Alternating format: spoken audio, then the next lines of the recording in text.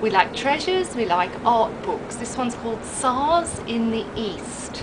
So there were sultans like Abbas, Shah Abbas, and Suleiman the Magnificent, who traded with Russia and brought with them beautifully ornamented goods to trade and develop diplomatic relations.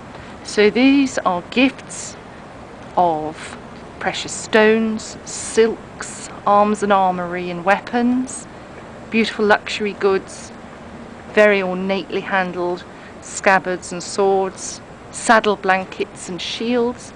It certainly gives, and of course religious iconography as well, so it certainly gives a flavour of the very best at the time.